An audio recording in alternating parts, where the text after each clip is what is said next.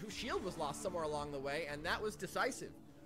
Coming down from the wall seems to have made a lot of difference in that particular conflict. Oh, and I'm sorry I didn't give you the score there during that match. I have to think of something to remind me to do that. Paracelsus is pronounced like Celsius. Paracelsus. He is an ancient engineer and philosopher. He is the first to discover hydrogen. However, he thought it was just flammable air. If he thought it was just flammable air, can he truly be said to have discovered hydrogen? But anyway, thank you for the history lesson, Paracelsus. Green Tails 43. Hello, greetings and salutations. Thank you for joining us today. All right. So I'm just watching, waiting for join as observer. I don't want to miss this. So we're in another misty, rather spooky.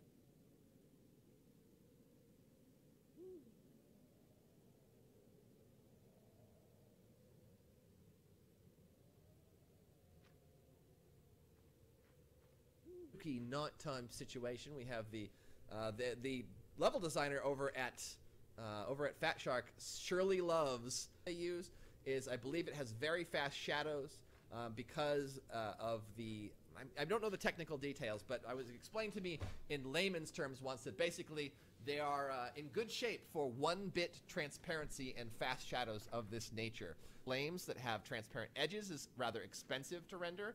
We noticed on screen it could really drag down the performance, but these, I believe, very inexpensive comparatively, so they're able to use them a lot, and good on them because they look absolutely beautiful. And in fact, you can see the curling, twisting mess of branches extending out into this gnarled tree in the top left, and in the distance, would these be leafless oak trees, maybe? Good day to you, sir. My mustache shall smite thee. Some colorful commentary coming from the chat there as they're waiting for more players. Looks like it's KW or the Keyboard Warriors versus SSW, the Saxons, once again. So looks like we're waiting for one Saxon and one Keyboard Warrior. Now, interesting. I'm not sure. It looks like these must be little, not factions. What's the word I'm looking for? Little teams within teams, or squads. All right, so let's learn this map. We've got a high point here that also serves as an obstruction with a couple of ramps on either side. It seems like that would be a great place for melee, especially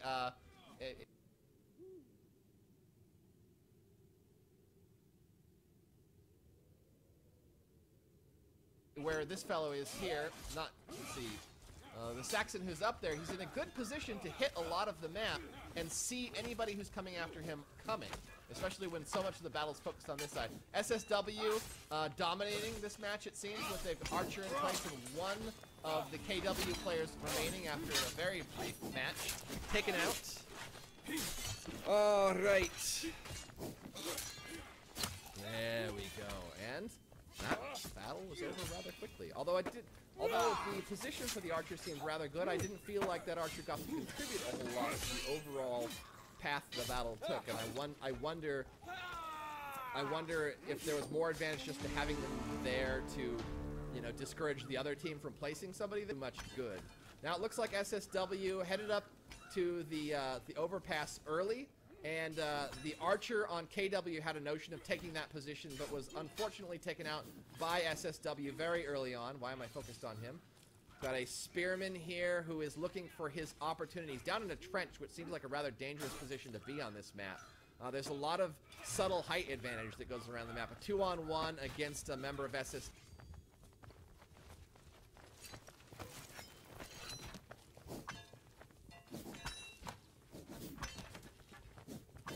W here. He backs into the fray, but it's looking very heavily supporting KW right now. It looks like KW has got this one. They're just taking care of the stragglers. And Lone Wolves, Teal Eagle, Orange Raven. Still trying to figure out what those group names mean and why they're the same on both times. So General Peaches, this is a tournament between a number of different guilds that played War of the Roses, other games, and in this case, War of the Vikings.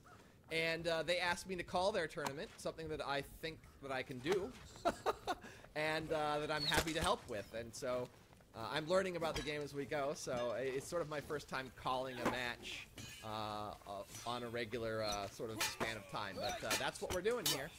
All right, so we've got. It looks like SSW is falling pretty fast here. We've got 2 remaining on this side, 4 on the opposing team, and I'm just trying to get a view of the other view. Change from spectator to spectator. I wonder if there's a map button I can press. We'll take a look at the score real quick here. It looks like the Saxons or SSW still leading overall. I don't think this is a per match score. All right, we have KW very smartly staying hidden.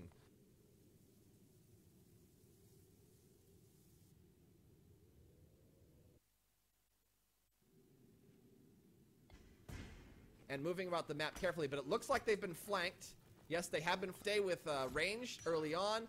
Not a smart move. In my opinion, his opponent, his target was not fully engaged with the melee that was trying to draw his attention.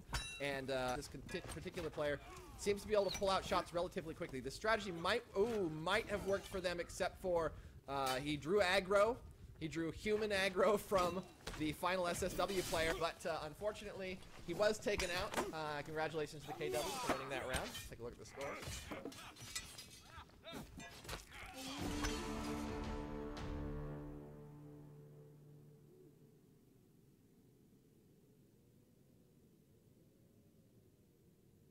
Here, looks like I have to join as an observer first, and then we can take a quick look at this.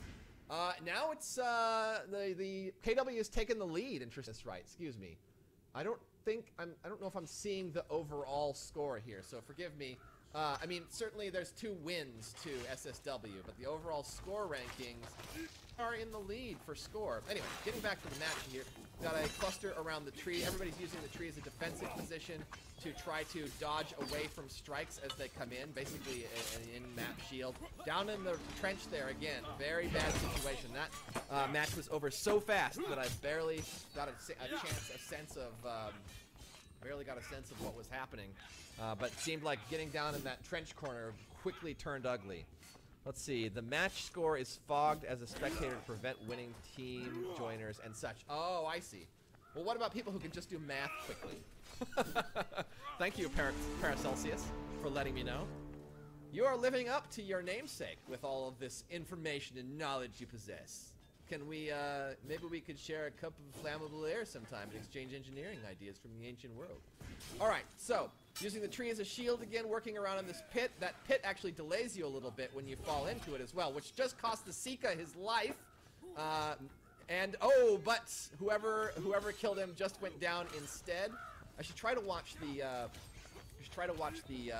feed in the top right and figure out what's going on with who's killing who, but it's, by the time you look at it, you're completely disoriented to the match itself. Unknown, hanging back, trying to avoid conflict until he can join with his friends.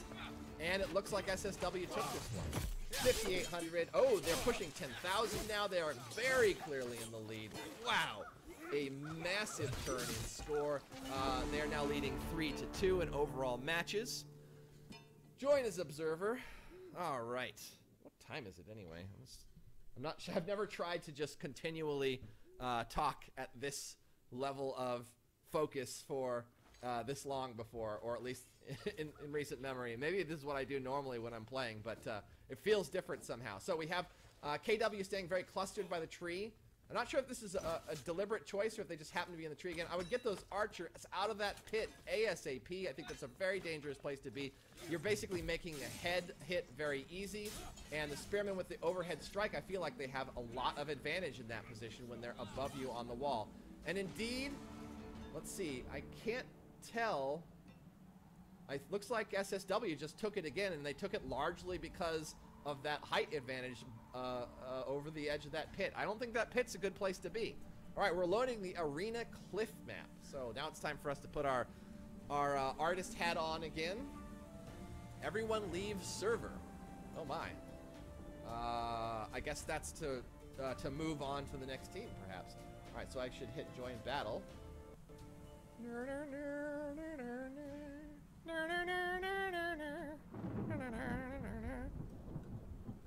I had a quick question about a stream from a long time ago. I was wondering how Cthulhu turned out when you made that 3D model. How Cthulhu turned out. I made a 3D Cthulhu model in a stream a long time ago. I don't remember this. I don't remember at all. Sorry about that.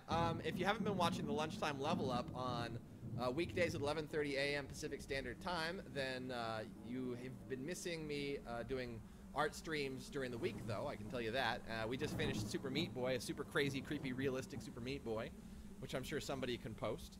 And we'll be starting on the Starbound Penguin on Monday. Just FYI, in case anybody's interested. It's basically like a Bob Ross show for 3D art. So we're back to the highly polished, rock-tumbled hay roofs. I do love that that cross monument in the center of town there. Okay, so it's IG versus VRNG in this next match. VRNG needs a couple of minutes, so they're going to take a couple of minutes. And I'm going to take a couple of minutes, too, just to make sure I have some water that I can drink with my tea, so I don't blow my voice out. And I will be back in just a few moments. I'll put on my away screen, which sadly has nothing whatsoever to do with this, and I shall return.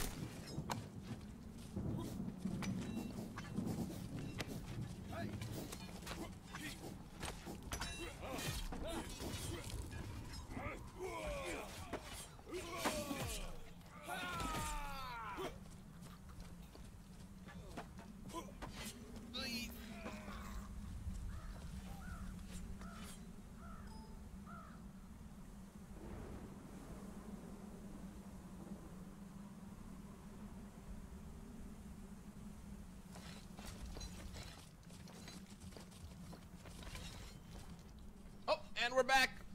All right, I only had a chance to eat one bite at my snack, but all right. So we've got IG versus VRNG at the moment. IG using the rock as a defensive position and doing a bit of flirting, but getting into full melee at the moment. With the battle spreading out, a one-on-one turns into a two-on-one, turns into a two-on-two. And the battle ebbs and flows very fastly with the two Saxons being routed quickly. And it looks like IG is in for a quick victory as they've got one Saxon remaining, down with 3 IG members. Still on their feet.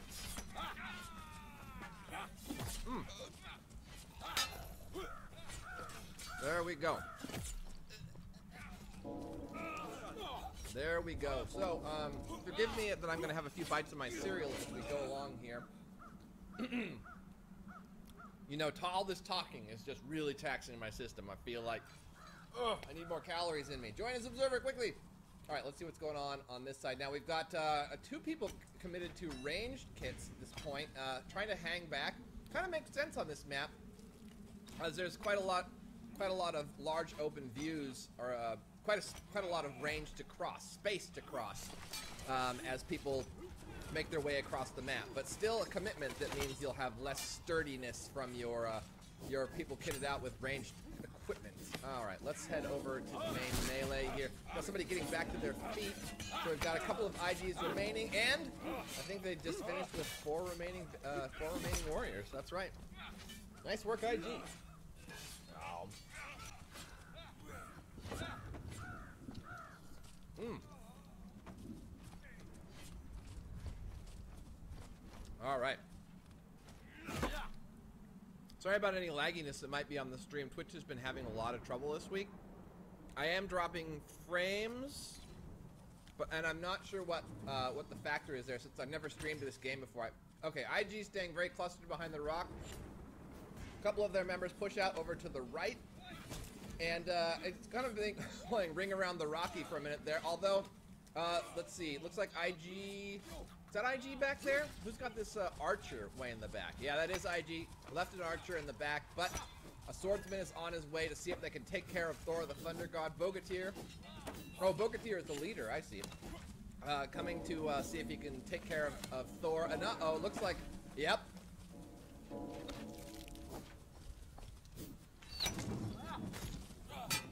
More time. Seems like bodies on the field is a really important factor here. Versus almost any other factor that I see being undertaken in a match.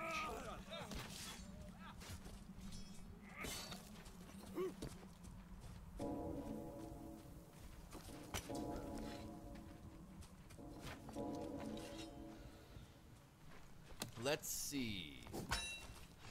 See it up on YouTube. Unboarding this. You will not be seeing this event on YouTube. All right. So, we have just chucked a javelin, and Leeson is already in the process of bandaging behind that rock there. I think this one's going to go to VRNG. That's just I'm going to make an early call. I just feel...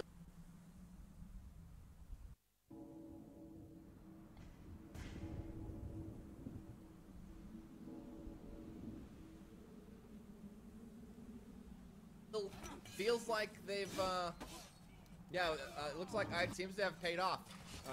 Both distracting and taking out, just taking out one member, distracting another. Yeah, VR was the way things were going to go, but they're just now consolidating their forces, and it's up to the last remaining. It's up to Thor to find some way with his range kit to fight off the invaders. Now, can he go all the way across this? Can he go all the way across this bridge? Because I didn't realize that there was a map this big. Are there bounds that people are or are not allowed to cross? I'm not too clear on that, but it seems like maybe the map is a lot bigger than this little skirmish area.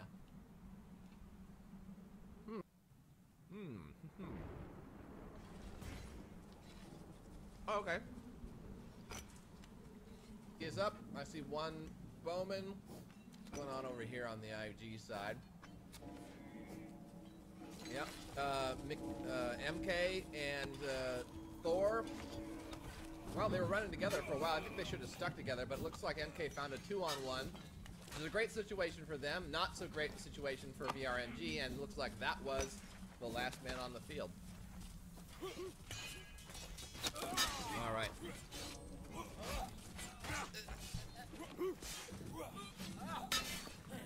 Load the level. See what the next match has in store for us. Ah, Bruce Derp says that the maps are cornered off, so does Fresh the Fall, and the arena maps are mostly just take a small portion of the whole map. Okay, so there's like an invisible wall on the bridge then, I assume. All right, IG, they like to roll up to the rock. Let's see what's going off on this side battle here, if I can find it. Yeah, I'd like to use these big rocks for cover. And I'm making uncommon use of the wall here, although I've not seen anybody kicked off the edge of this map. Thor the Thunder God is in trouble. Oh, MK, you could have restored him while you were standing there next to him. You missed opportunity by MK, in my opinion. But let's see, did IG just manage to take it? I'm unclear on that. It looks like it. Yes, I believe IG took that match. Okay, next battle. This will give me a chance to finish my cereal so you don't have to hear me eating it anymore.